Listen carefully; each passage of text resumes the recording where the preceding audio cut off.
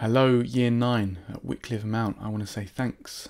Thank you for enjoying my interactive story that you've been reading in your form sessions. Thank you to Mr. Gaines for sharing it with you.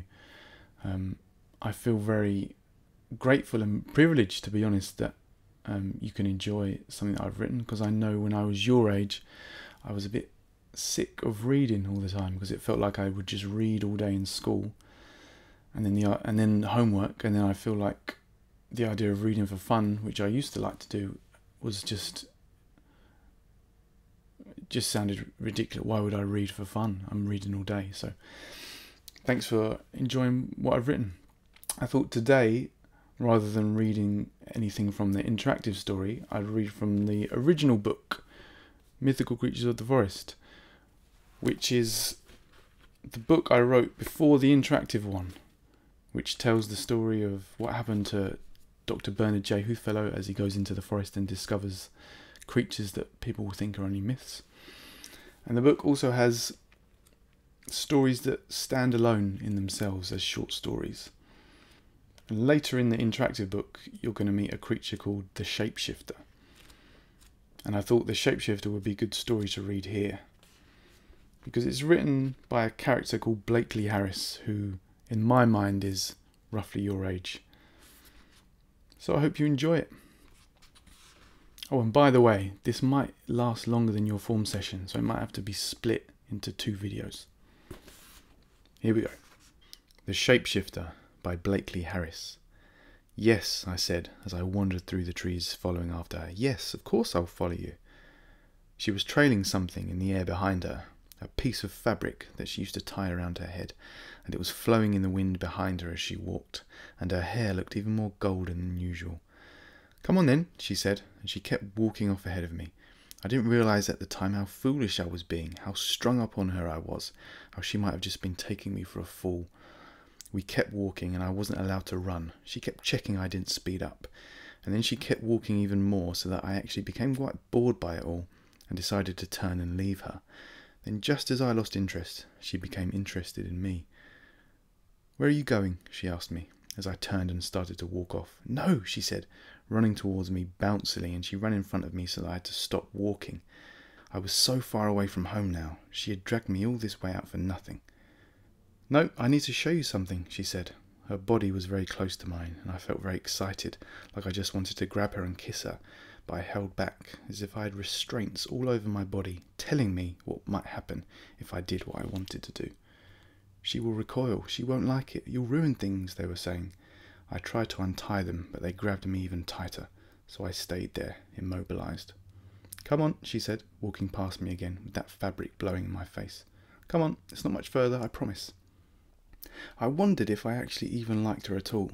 She was certainly pretty, but I thought that perhaps, if she were not so pretty, I might actively detest her. She always had a selfishness about her, an impatience that I did not like, but because she was so attractive in her looks and the way she walked, I always felt drawn to her, as if I liked her. I imagined her as an ugly girl, with greasy, unclean hair and a lumpy face and a misshapen body. Would I want to be friends with her then? Would I enjoy her company? No, was the answer. We kept walking for about 10 more minutes, and I began to wonder if this was just some attention-seeking exercise of hers, to see how long she could keep me being dragged behind her by an imaginary cord. But then she stopped. I caught up to her, and I brushed up against her on purpose, but making it look like an accident, like I hadn't even noticed. She was standing there, looking at the ground. How could someone be made that pretty? I often thought it was ridiculous when I would look at her how pretty she was, how perfectly her eyes were shaped and distanced from each other, how perfect and cute her nose looked, and how full and nicely shaped her mouth was. And her hair was a joke. She looked like she was going to the salon every day to make her hair look thicker and fuller and brighter and shinier and more radiant, but she wasn't. Her mum would cut her hair. I wish now that I hadn't been so transfixed by her. She looked up at me and my heart stopped, but she wasn't actually looking up at me. She was looking behind me. I felt something tap me on the shoulder twice, silently, and I turned around to see a huge tall bear wearing a military uniform, standing above me, over me, so that I had to arch my neck to look up at it. I ran. I just bolted. I didn't care for her at all now, and I was running, ducking under branches and being smacked by some across the face, tripping up on logs and jumping over others. I was getting hit by leaves and slipping and speeding up and falling over, and I could hear this bear behind me, catching up to me. And then there was a bird, flying just beside me, gently flapping its wings occasionally, gliding slowly in the air next to me. I looked around and there was no bear, but she was there, chasing after me, and a small percentage of me enjoyed her chasing after me for once. I was growing tired, and I slowed down now that I was safe, and whilst panting and slightly wheezing, with a pain in my chest and a metallic taste in my mouth, I slowed down to a walk, and this bird landed in front of me and began to walk with me. "This is what I wanted to show you," she said, catching up with me and pointing at the bird. "This is my friend, Dozel. Dozel, why did you have to scare him like that? Be normal, please." The bird chirped, and before me I saw it grow and swell and change colour and change shape until it was a hunched over shape of a human, dressed in normal clothes, standing up to face me, and looked down on me slightly. Now he was a very handsome young man, around my age but slightly older, and as he went to shake my hand, a portion of his long hair fell in front of his eye, and he shook it away with his head. "Pleased to meet you," he said. "My name's Dozel. Sorry to scare you. I thought it might just be a funny joke, you know?"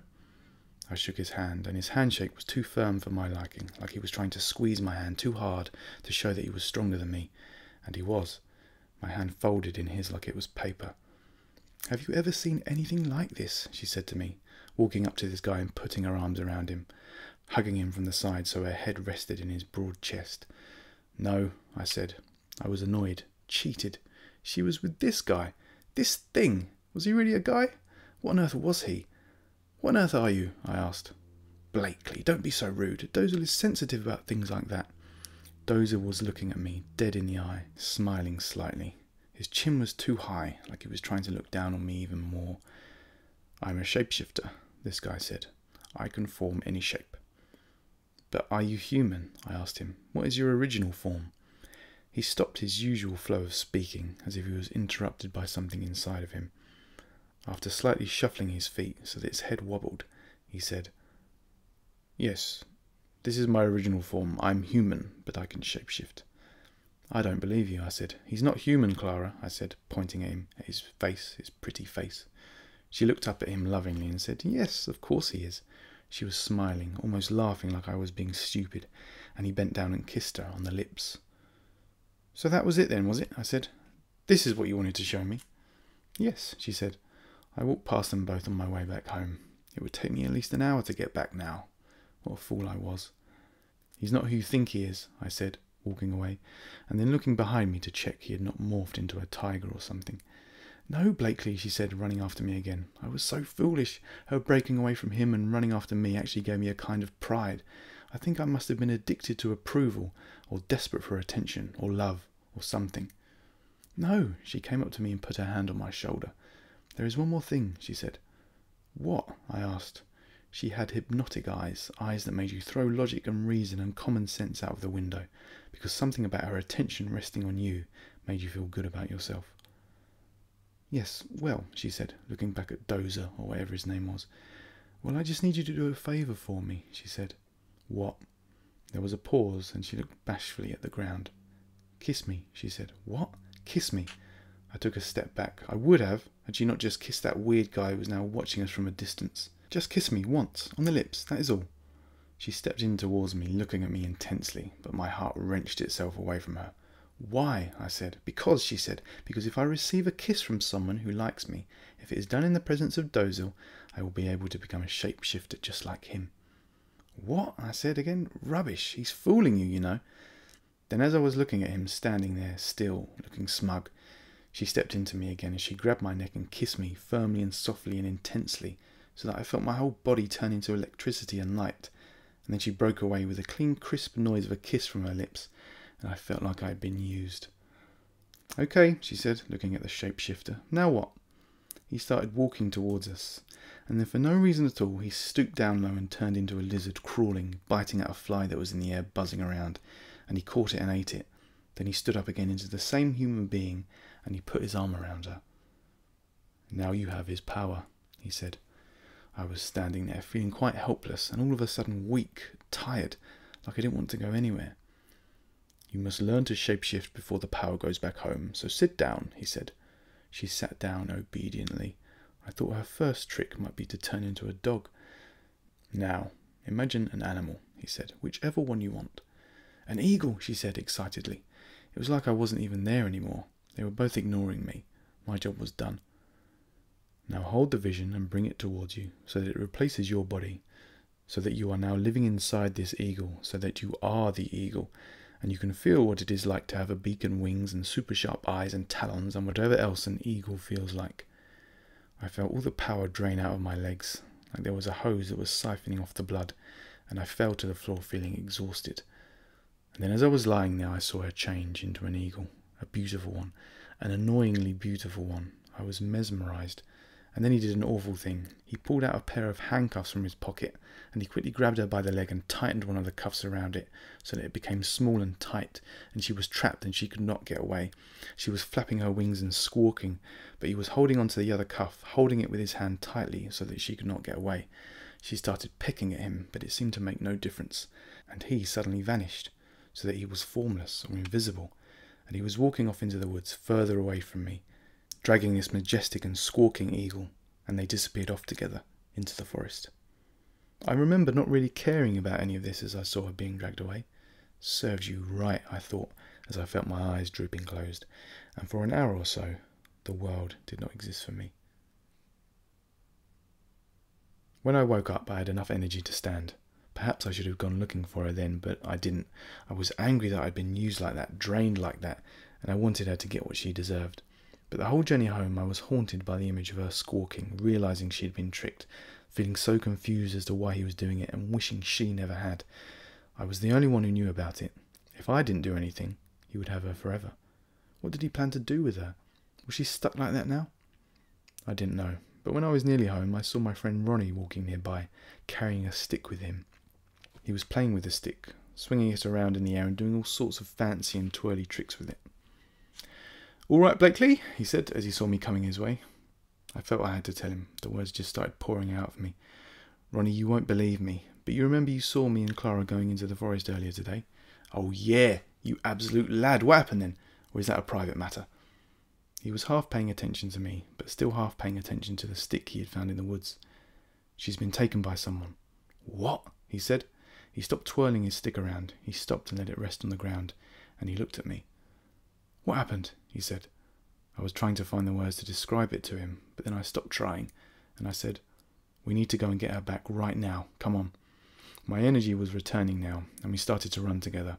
Ronnie was fitter than I was. He did all sorts of sports and martial arts, so for him, it was just like walking. "Who's taken her? How?" he was asking. "You won't believe me," I was saying. "Just tell me or I'm going to think you're having me on." "A big guy, a young guy," I said, "but he could do things. He had like these superpowers where he could change shape." Ronnie stopped running. "What, you mean like a shapeshifter?" Ronnie said. I stopped as well, not sure what he was thinking. "Yes," I said, "exactly like that. He said he was a shapeshifter. Have you heard of them?" Ronnie started running again. "If you're joking, I'm not going to speak to you ever again. Are you serious?" he said. "Yes," I said, "honestly, I swear it's true." "Oh no," he said, ducking under a branch. "I've read about them. I've got this book at home and it talks about shapeshifters, some of the nicest people you could meet, and others are really horrible, just like humans. But they are not actually humans. Their normal shape is a slow greeny-blue blob with arms and legs, a bit like a big slug, and they drift so slowly and so lazily that they developed a way to change shape so they could move around easier. But they can develop all sorts of weird habits, like collecting things or..." "Collecting things," I said. I had images of a whole room full of animals that this shapeshifter had collected for himself, all humans that he had managed to turn into pets. "Yeah," Ronnie said, "see, they need human energy to survive. They can't live without it. So often they will collect people and keep them stored away so that they can access people's energy when they get tired." Well, that must be what he took her for. He made her turn into an eagle first and then dragged her off into the distance. "So you don't know where they are?" "No," I said, "no, not really." I felt at a loss, but we were both still running further and further and further, just to get to where I'd last seen them. I was exhausted again, but I was not so aware of it. I knew we had to help her, even though I didn't like her. Here is where they walked off," I said, pointing at the ground and following the direction they took. "And then I couldn't see them any more after this point," I said, reaching a large tree that they had disappeared behind. "Shh," Ronnie said. "He might be listening. He won't be far from here, I bet. They are lazy shapeshifters.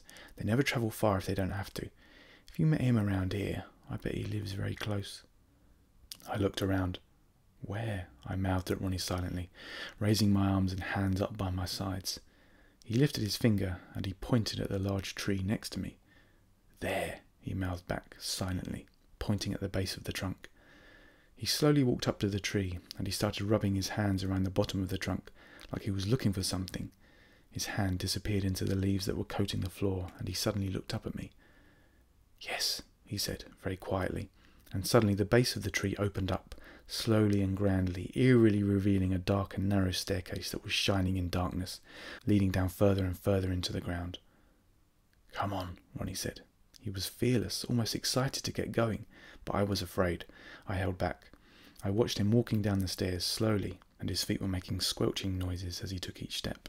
I saw the tree trunk door beginning to close again, and I couldn't leave him alone, so I ran inside as it was closing, and it closed behind me, leaving us in darkness, other than a faint outline of steps and a sticky, gooey floor that felt like it was trying to pull off my shoes every time I moved my feet.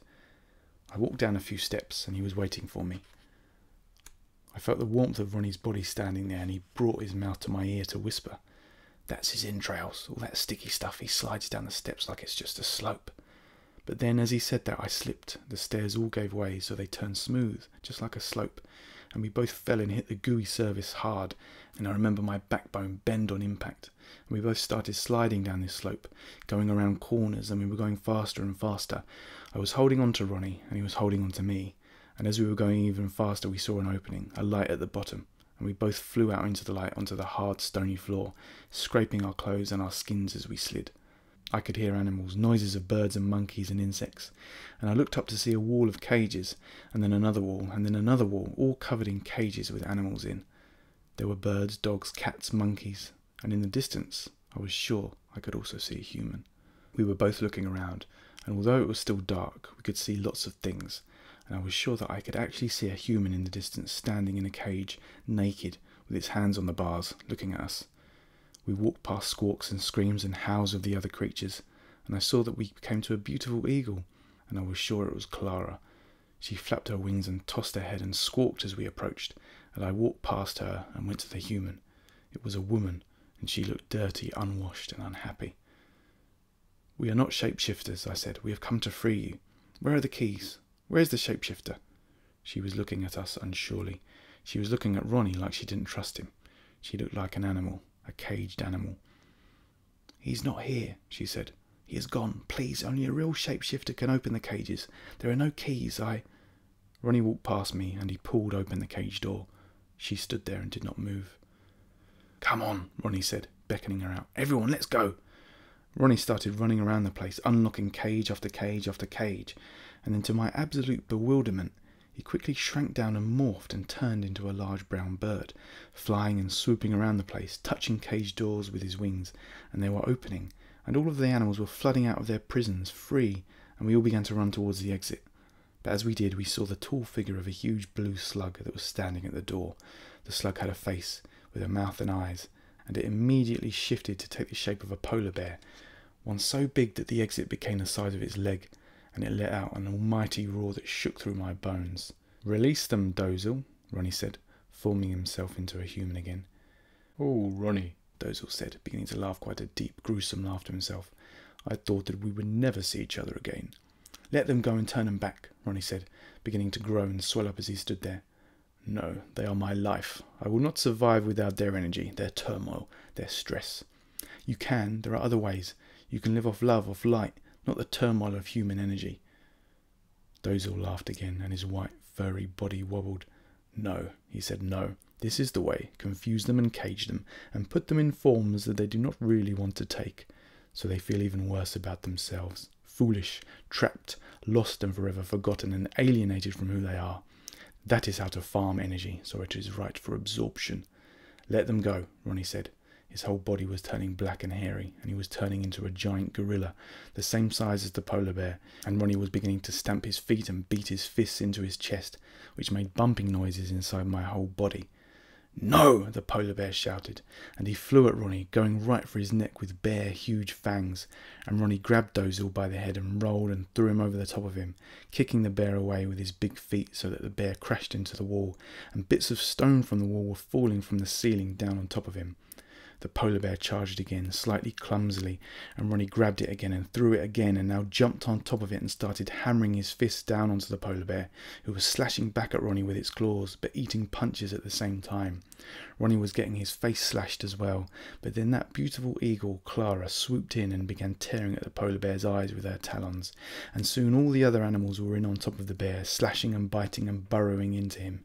Even little insects were flying in and burrowing into the polar bear's fur, and I was just watching it all happen, edging away from all the chaos, without even realizing I was moving. And soon it all died down, all the commotion, all the terror, and the polar bear was left there, bloodied and red, with the animals and the giant gorilla piling off it and standing back to their own feet.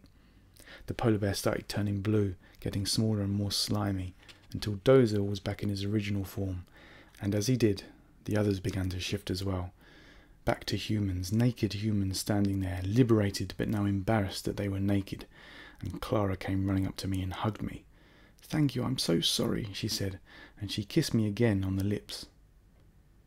When we were walking home through the woods towards our village, Ronnie had not said anything at all. He was in the shape of Ronnie again, my friend that I thought I had known for years. He was looking at the floor, and his face was much dirtier than before. She was walking slightly behind us. "Well," I said, "won't you say anything about all of this, who you really are?" "I don't know what to say," Ronnie said. "I'm sorry I couldn't tell you before, but you would have never believed me. And if I showed you, then you might have stopped being friends with me. I rarely ever shapeshift these days, since I'm quite happy as I am." "Oh, I think it's wonderful," she said behind us. "Oh, just shut up, will you?" I said to her. She went deathly silent. I felt bad. "So what about your parents? Are they shapeshifters too?" I said. "My dad is. My mum isn't." "Does your mum know?" "No." "Well, what if we tell her?" She giggled behind us. Her silence had not lasted. "No one will believe you," Ronnie said back to her. And it was true. "I'd much rather you just didn't say anything. It would make things much easier for me and my family, and it could be as a thank you for coming with Blakely to save you." "Of course I wasn't going to say anything," she said, looking at her feet, sounding slightly embarrassed. "I was only joking." "Okay," I said, turning to them. "So we never say anything, ever again. We never speak about it again, even if we are alone, just in case someone hears." I put my hand in the middle of us to form a bond. She put her hand on top of mine, and Ronnie put his hand on top of hers.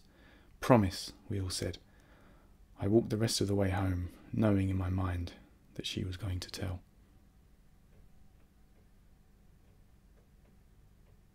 And at the end of this story we have a note from Dr. Bernard J. Hoothfellow.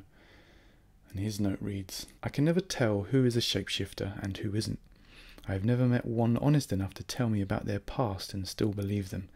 In my experience, they are liars, often deceitful and rather spiteful, and they have taught me the importance of never judging things merely by how they look on the surface. They seem to feed off the energy of human suffering. It keeps them alive and well, and have been known to kidnap people in order to survive. I have been told that there are some who do good, some shapeshifters that have learnt other ways to take in their energy that does not involve human suffering. I am yet to meet one. Perhaps they do not live in the forest." And that's the end of that chapter. So thank you for watching, everyone. I hope you enjoyed it. Maybe I'll do another one of these videos for you sometime, depending on how much you liked it or not.